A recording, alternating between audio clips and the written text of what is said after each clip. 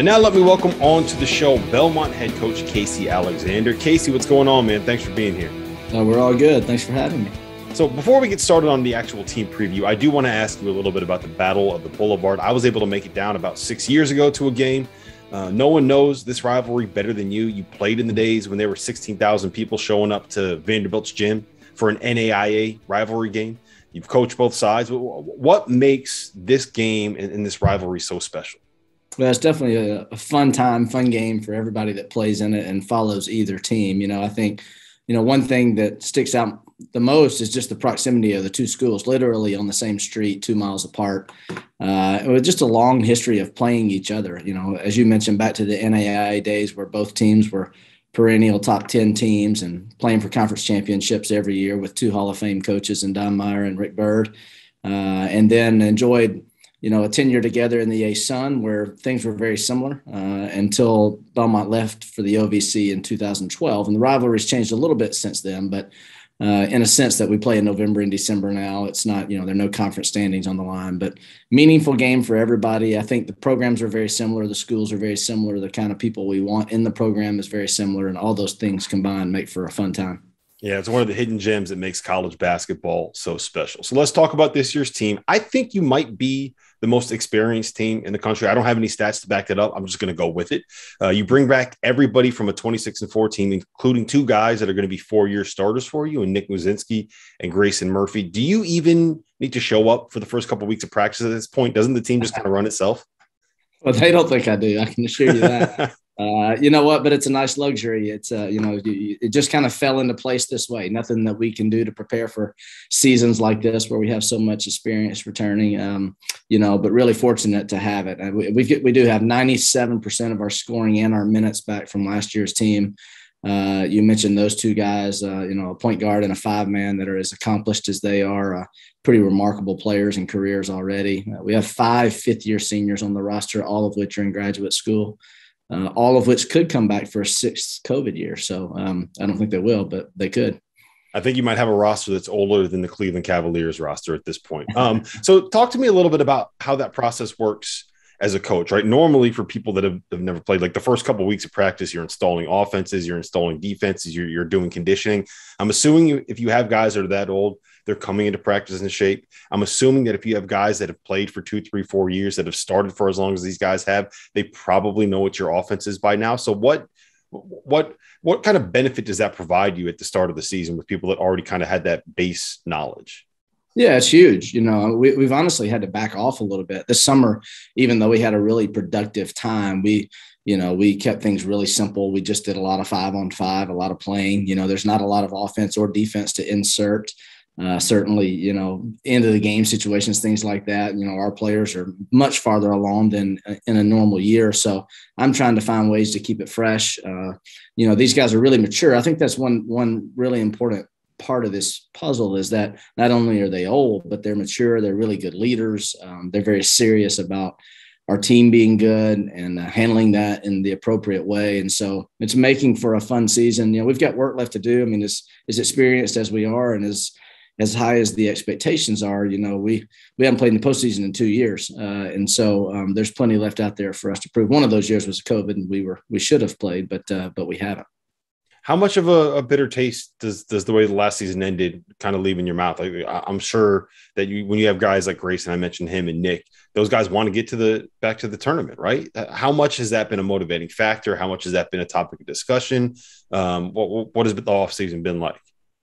Yeah, those seniors that you mentioned, they're 83-17 in the last 3 years. That's a high clip with 3 regular season championships and 2 NCAA tournaments, one of which, as we said, was COVID and didn't get played. But so they've accomplished a lot. But when you think about not being in the postseason and having those games, there's still a lot out there for us to play for, a lot out there that these guys want to experience again. And that's their motivation every day. I mean, I sense you could have a season like this where there's complacency or you take things for granted. But I sense a much greater desire to reach our peak level of performance, reach our potential than we've had since I've been here. And so that's really encouraging for me. It takes a lot of the work out of the coaching staff's hands when the players are that motivated and our leadership is that good. I feel like that is what the next step for this program is, right? You've pretty much done everything else. You've won about 1 million conference titles. You are one of the best mid-major programs in college basketball. You know, we talk about how experienced you are and how you're always bringing good players back. We could say that basically every single year. You've put guys in the NBA. Ian Clark had a long career. Dylan Windler was a first-round pick, and I think he's actually playing with Cleveland. Funny, I made that joke earlier, but the next step is probably that long tournament run, right? You guys just haven't gotten lucky enough to kind of get the right draws or whatever it is to make that run where that I feel like that's where some of these mid-major teams really get that name recognition when they're in the second weekend and that tournament darling that everybody's talking about, right? Yeah, you're exactly right. And we talk a lot about that, not to put any undue pressure. I mean, winning tournament games is really hard for teams coming from any league. It's just hard to win an NCAA tournament. But those are the doors that we have to knock down in order to continue to grow the program, you know. And if you put yourself there routinely enough, it'll happen. And I fully expect that it will. I don't know if that's this year or some year down the road, but we're excited about those possibilities. I mean, at Belmont University, I mean, we've had 20 straight years of record enrollment. Nashville is one of the best cities on the planet. We've got great facilities here. You know, we've got a winning tradition. So there truly is a lot still out there for this program to accomplish. All right, so let's talk about your players a little bit. You know, Nick Wazinski, he's such a throwback. I love watching this kid play. It reminds me a little bit actually of the Purdue teams back when they had Isaac Haas, the 5, and then 4 guys around him that just seemingly could not miss an open 3. So how useful is he as a 5? What kind of fun things can you do trying to scheme ways to get him involved in the post? And is it nice being able to have a guy where you can just throw the ball to him with his back to the basket and know you're probably going to get a bucket or get a foul? Yeah, absolutely. First of all, I played that 2019 Purdue team and they were unbelievable. So that's flashback nightmares right there for that group with Edwards and those guys. But you know, Moose, as we call him, is such a unique player. And you know, for us, he's just been incredible for the success of our offense. I mean, a guy that is dominant down in the low post. I mean, as you mentioned, a throwback, he catches it great with both hands. He scores it with both hands over either shoulder. He's got a high assist, you know, a nice assist turnover ratio, which is uncommon for post players. So even though we shoot a lot of threes, we've actually made more threes than any team in the country since we've been Division I. You know, our low post guy, our 5-man, is the most important part of our offense, and he wears that hat really well. So I saw you put out a tweet this morning. Grayson Murphy, I'm just going to read this off. Grayson Murphy has won 3 Ohio Valley Conference titles. He's been first-team All-League twice. He's been Defensive Player of the Year twice. He's been a mid-major All-American twice, and he's the only player in Division I basketball the last 3 years with more than 900 points, more than 600 rebounds, more than 500 assists, and more than 200 steals. So the floor is yours. Go ahead. Brag on him. What do you got to tell the people about him? Throw all the numbers out the window, and he's the most competitive, best, just flat-out winner that I've ever been around in the game. He finds a way to get it done. And so and naturally those numbers have a lot to do with it. But, you know, that's a self-made thing right there. And he's a guy that you want on your team. It doesn't matter what, you know, what day of practice it is, whether it's 2-on-2, 4-on-4, 5-on-5, he's built that way. And, you know, he's gives us great comfort. You know, his numbers speak for themselves. I mean, he's a point guard. He's led our team in rebounding the last 2 seasons at almost 10 a game. You know, and so that speaks to his competitiveness and just what kind of leader he is for our team. And again, I think the best is yet to come. He's had a great offseason. So how nice is it to be able to kind of have those bookends, be as veteran as those guys are? You know, you got your point guard and your 5-man. Both of them are going to be 4-year starters. It's got to be a lot of comfort in that, right? Yeah, absolutely. Yeah. And again, nothing we can really do to prepare for it. They both, you know, Moose wasn't ready his freshman year and he redshirted. So that's why he's in his 5th year. Grayson played a little bit, but he had an injury and ended up getting a medical redshirt. So to have those 2 guys still around, Grayson's going to set the all-time OVC steals and assist record this season if he has just a mediocre year. So 2 highly accomplished players. I think that's the beauty of it. Not just experience, but guys that have accomplished a lot already and know what it takes to win games and be the best they can be for their team. Luke Smith, Ben Shepard, Caleb Hollander, those are the guys that round out your starting 5. They're all upperclassmen. They're all veterans. They all know exactly what you want at this point, I'm assuming. So how valuable is it to kind of have the guys surrounding your stars that are veterans that know exactly what you want out of them? Yeah, tremendously important, you know, and I think it's, you know, because even as good as Grayson and Moose are, you know, we don't everything doesn't begin and end with them, necessarily. I think we have really good balance across our lineup. I think we have good depth. Luke Smith's a guy that can play 40 minutes. He could be an all-conference player. There's no doubt about it. Ben Shepherd's our best defender. He could be an all-conference player, in my opinion. So we have more than just those two pieces. And so you put it all together and it makes for a lot of potential. Potential is dangerous, as we all know. Yeah. You have a lot of guys that are willing to accept a role when they could put up bigger. Like if they were playing at another program, you probably have guys that are first team all-league players averaging 18, 19 points, whatever it is, but they're willing to accept that role, right? That as much as anything, role acceptance is as important as it can get on a basketball team. Yeah, 100%, and let's be fair. I mean, we have guys on our team that wish they were playing more and probably think they should be. And I don't know what I'm doing, maybe, that goes along with any team, but it's been the strength of this program for a long time that the culture is such that guys love being in the program. And, our transfer numbers reflect that. We've had 4 undergraduate transfers leave Belmont in the last 17 years. That's it, 4.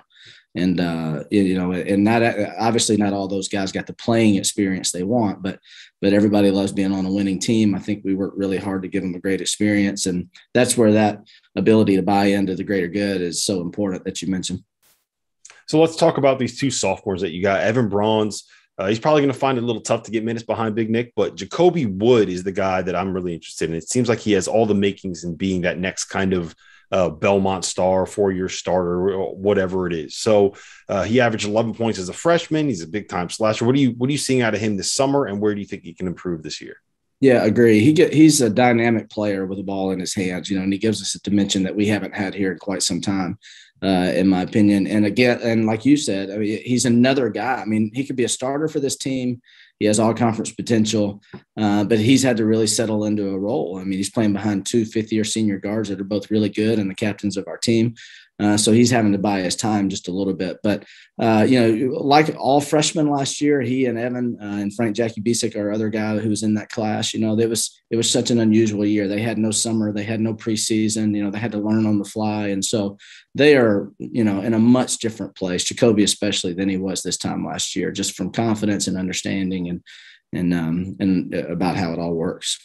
So who else have you been impressed by? Who's had a big summer? Who's going to come in this season and be someone where we kind of say, oh, all right, I didn't know about him. Wasn't paying attention to him last year.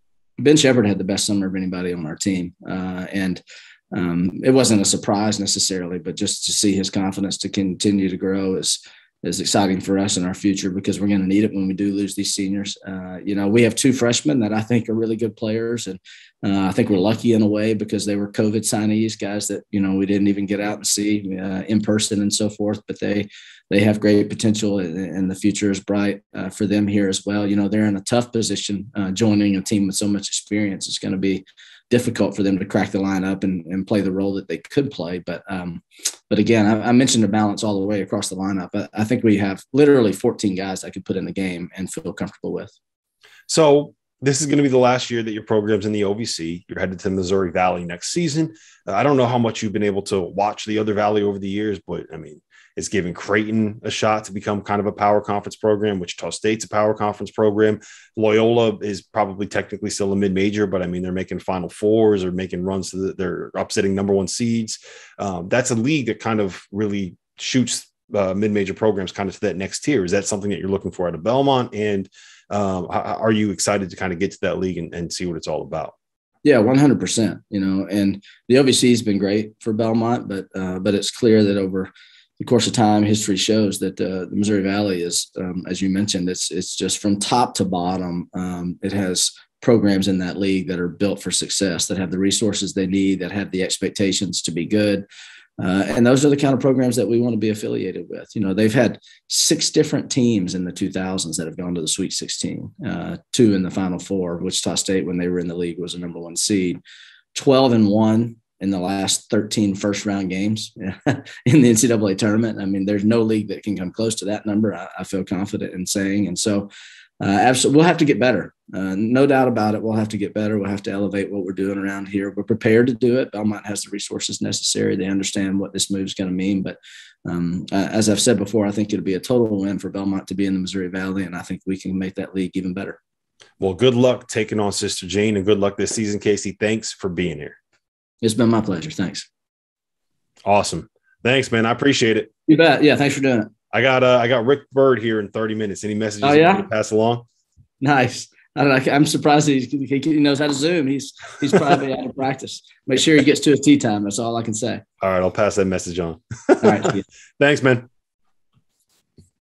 Before we move on, let me tell you guys a little bit about our partners over at Bet Rivers Sportsbook. If you haven't signed up for Bet Rivers yet, now is the time because they are offering a $250 match bonus for your first deposit. But what sets them apart is that they require just one playthrough to turn your bonus into cash money. With their Rush Pay instant approval, withdrawing your winnings is safer, it's more secure, and it's more reliable.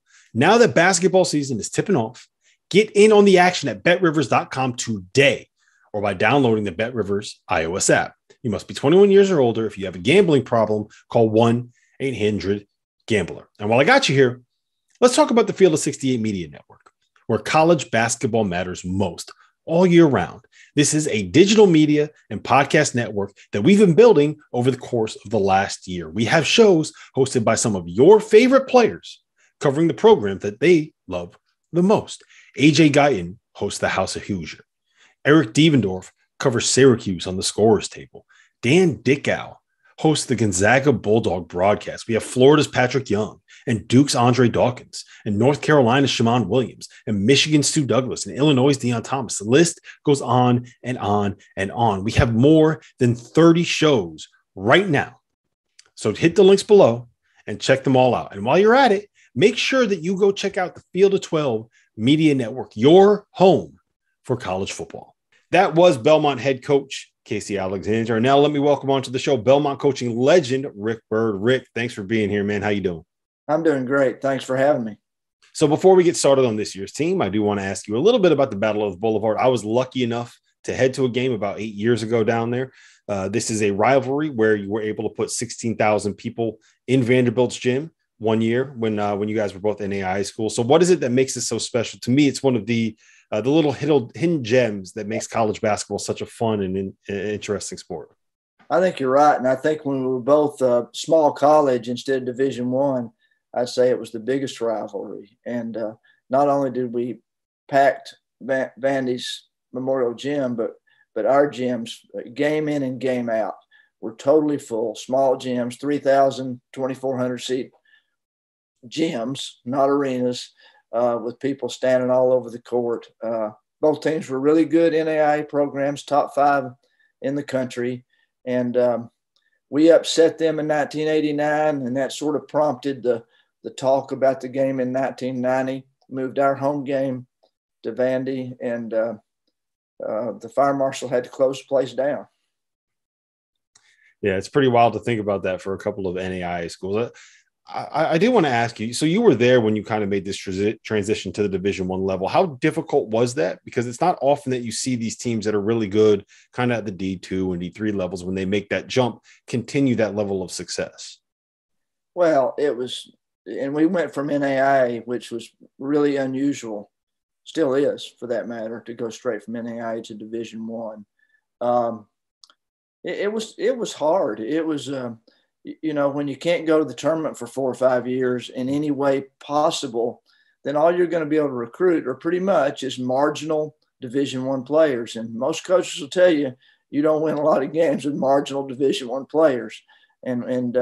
But we felt like we needed to build it slowly. We felt like we needed to do it through high schools and have 4-year players or 5-year players. So we had some bumps along the road, but we had a really good year at 14-13. Thought we were turning the corner, and the next thing you know, we're 7-21, and we backed up. But we got in the league, the Atlantic Sun, and built the Curb Event Center, which gave us a real Division I look, and we were able to compete in that league pretty quickly. And so it was difficult, but Rob, in some ways, coaching was almost more fun because you were just trying to win. You weren't trying not to lose. And there really is a different mentality about that. And we were just trying to build the program. And every time we would get a big win, it was a lot of fun. And so I wouldn't want to do it forever, but as long as you're headed in the right trajectory, it was in some ways more fun. So you mentioned how you kind of built this program on 4 or 5 year players. That's basically what it still is right now. This year's team brings back all of the starters from last year, basically everybody off of last year's roster, with 2 fifth-year seniors that have been 4-year starters that are kind of the anchors of this team, in Nick Mazinski and Grayson Murphy. What is it about that experience level and kind of those guys that are continuity in the program? What makes that so important in building a basketball team? Well, I think for schools like Belmont, they're trying to beat, and sometimes now expected to beat, teams in the SEC or the ACC or the Big Ten.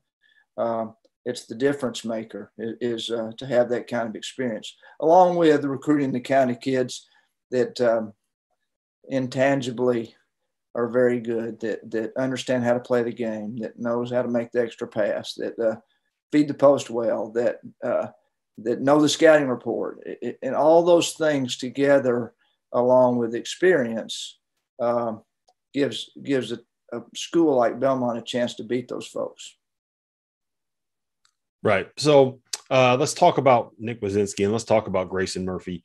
They're coming back from a team that went 26-4 last year, right? And normally, for people that don't know, the first couple weeks of practice for a college basketball team, you're putting in offenses and you're putting in defenses and you're getting conditioning going. If you have guys that are that old, I'm assuming they come in shape. If you have guys that have been there as starters for 4 years, I'm assuming they probably know what Casey wants to do. So what is he doing these first couple of weeks? Can he just take the first couple of weeks of practice off? What's he doing? Got a couple tee times going? No, I might have if I was coaching the team, but Casey's not going to play golf. I think that they went back.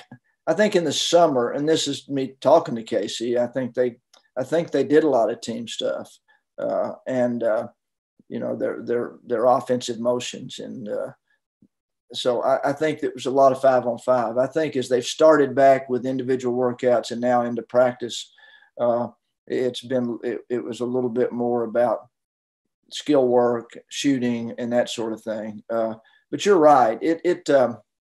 When you have a really experienced team, it can be a little bit of a challenge to keep them fresh.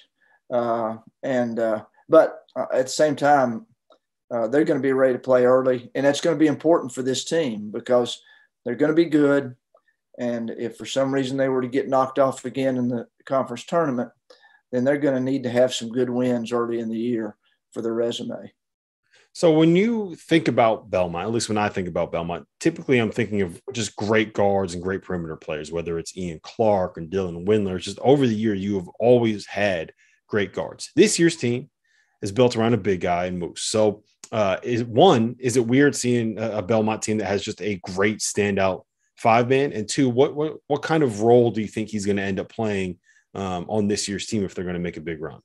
Well, I might disagree with you a little bit because we've been 4 out, 1 in for a long time. And we had an NAIA player of the year was our 5-man. And we had maybe at least 2 different guys lead the country in field goal percentage, and Adam Mark and Evan Brads inside, even though Evan was a little bit atypical 5-man. But we've always gone to those guys. And if we don't have a guy that can score in there, you might as well not think about running 4 out, 1 in. So I think the success of our big guys have helped the guys you mentioned, Ian Clark, Grayson Murphy now, Dylan Windler, to be successful because you got to pick and choose whether you're going to help on the big guy or you're going to go guard the guys outside. But I think the reason we've had good guards is because I think kids see that we shoot a lot of threes, that we play fast tempo, that we play a game that's fun to play, and they're going to get their opportunity to do the things they do well. Have always valued guys with good skills, and that's what you're talking about, guys with really good skills. So Belmont put out a tweet this morning, right? The basketball program. Grayson Murphy has won over his career 3 Ohio Valley Conference titles. He's been first-team All-League twice. He's been Defensive Player of the Year in the league twice. He's been a mid-major All-American twice. And he's the only player in Division I over the last 3 years with 900 points, 600 boards, 500 assists and 200 steals. He's probably going to end up breaking records for steals and assists for, I think it's in the Ohio Valley at some point this season, assuming he has a year that we expect. So you were the one that brought him into the program, right? You were still the coach when he came there. What did you see from him in high school? And did you expect this kind of player when you recruited him? Well, first, the funny little backstory to that is that Casey Alexander recruited him really, really hard at Lipscomb, and offered him before we did. I was a little slower on a lot of people about offering. I wanted to make sure that we had it right and that it was right for them. But once I spent due diligence and watched him play enough to see what kind of a competitor, the only guy that can even come close to him in competitiveness really in our program over the history is Casey Alexander. And they just hate to lose, play like it. But Grayson has, he has such an innate ability of talk about his rebounding. He knows where the ball is going to end up. He has great anticipation. He goes 100 miles an hour. No one in college basketball, I don't see how anyone, it plays as hard as he does, as high a percentage of the time. And he's one of my very, very favorite players to coach. I've always wondered how proud are you seeing where this program has gone after you have left, right? We've seen a lot of turnover with some big name coaches. I mean, Coach K is retiring after the season. Roy Williams retired last season. They have guys that are replacing them that are part of the program, promoted off the coaching staff, all that kind of stuff. We don't know what John Shire is going to end up being at Duke. I'm assuming he's probably going to be pretty good. We don't know what Hubert Davis is going to do for North Carolina. I'm assuming, again, he's probably going to be pretty good. But Casey has taken over, and you guys haven't missed a beat. So when you see that happen, is it just – how proud are you? Is it fun to watch? Well, part of the answer to all that is that Casey had a lot to do with how good we were for the first 15 years or so in Division I. He was there from the beginning. He's the number one assistant from the beginning. I've said before, he kind of pulled and dragged me into the Division I mentality of more strength and conditioning training. We didn't have any summer school play early on, and now when kids started coming, the summer recruiting efforts. But Casey's just a bright basketball mind, and he's also confident in his decisions. And so he and I would have several interesting conversations, shall I say, about who should be playing or what kind of defense we ought to run. But that was all healthy. So number one, Casey's always been a really good coach, and there was no doubt in my mind he'd be a good Division I coach. And then when you saw what he did to build Lipscomb back up, and their run they made to the championship game of the NIT is probably one of the most sort of underreported stories in the past few years for Lipscomb to go from where they were to that point, beating people they did on the road to get to that championship game. So I am proud, but he deserves the credit for making himself the coach that he is, and whatever he uses and does or got from me, great, but he was good on his own. I don't know if I've ever actually asked you about Casey taking the Lipscomb job, because I feel like people that watch it from the outside may not understand that rivalry is it's pretty intense. So you have a guy, I mean, if you're a head coach and you have an assistant on your staff, you always want them to get a head job, maybe not necessarily at the rival 2 miles down the road. So what was your kind of mindset when that happened, and how hard was it, I guess, to kind of coach against them? It never has been hard for me to coach against guys that I like. Some guys would rather coach against people they don't like and just get it on, and but I haven't. I mean, it was a little tougher because it was Lipscomb, because that's such a rivalry, and the Belmont fans are not going to understand that I'm okay with Casey winning the game. All right, so, but. I've always, it's been easy for me. It's like guys that might want to transfer somewhere. I don't want them to leave, but if they think it's the best thing for them, then that's what they can do. Fortunately, we had good retention, but so that's just kind of the way I've always felt about the guys in our on our staff. And Casey's like, I don't know, he's in between a brother and a son age-wise. So he's a guy that's easy for me to pull for. So the last thing that I'll leave you with is this. Belmont is leaving the Ohio Valley after the season, and they're heading to the Missouri Valley. In my mind, I think the next step for this program is that deep tournament run. Like, you guys have done everything else. I don't know how many more conference championships you could possibly win. You've put guys in the NBA, and Ian Clark and Dylan Windler. Dylan was a first-round pick 2 years ago. He's playing with the Cleveland Cavaliers now. So I feel like that's where you take the step from being like this good mid-major that a lot of college basketball junkies know about to being that team that ends up, being the Florida Gulf Coast, or being the whoever the Loyola Chicago, these teams that make the run, get into the second week, and becomes that media darling. And do you have any frustration in the fact that it takes these kind of, I don't want to say fluky, but it takes these one-off tournament runs to really get you to the point where you become that kind of national presence? Right? Like, I don't know how much more Belmont can do to win. I get it. And I get it what you're saying. And I do have a little frustration, excuse me, because I think the best measure of a program is the consistency of excellence. And yet we've already talked about 4 out, 1 in a little bit. That might not have been the best way for us to play offensively and then go up against a big 7'2" center that we couldn't score on and not have a plan B or C or D nearly as good. So I don't know that we were built to win that, to win those games as easily as we were to win conference championships. But I think that we were getting there. And in my last year, we did beat Temple to 11 seeds, and we lost by 1 to Maryland. And I think with this move to the Missouri Valley, that you're going to see them, and plus the practice facility that Belmont just finished, which is NBA level stuff. They're going to get better players, and Casey's a really good coach, and it wouldn't surprise me. But at the same time, I still don't think that's the best measure. And good for Florida Gulf Coast and good for Oral Roberts last year. And Loyola Chicago kind of proved they were there after they made that Final Four run, that they had that kind of program. But I'd still rather do it. When it's all said and done, I'd still rather do it kind of the way we did.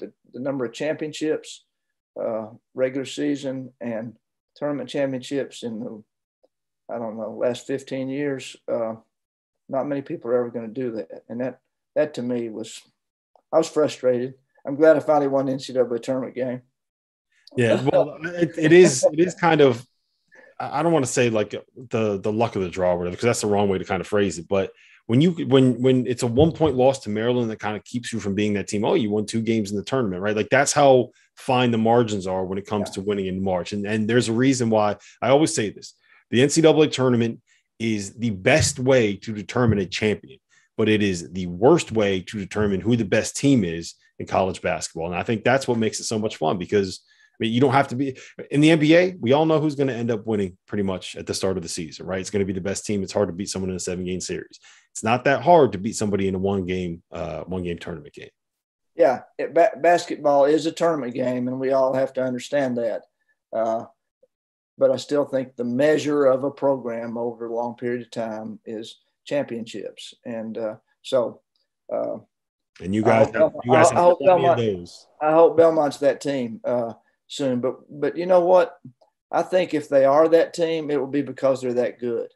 And I think they have a chance with all they got going for them right now. Yeah, they have plenty of experience and plenty of talent on this year's roster. And as you mentioned, a very good coach in Casey Alexander. Rick, listen, I appreciate the time. Thank you so much. Thank you.